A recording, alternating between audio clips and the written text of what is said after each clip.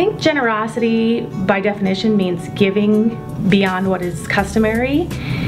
But to take that a step further, I think that it means generosity is giving without the expectation of repayment.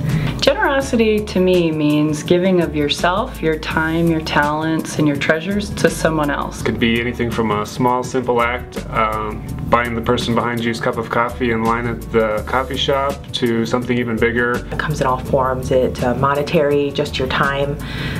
Generosity is giving a gift. It's going beyond and helping people beyond what you would normally do. Every day we encounter opportunities to be kind, and regardless of the situation, it never hurts us to do a little bit more.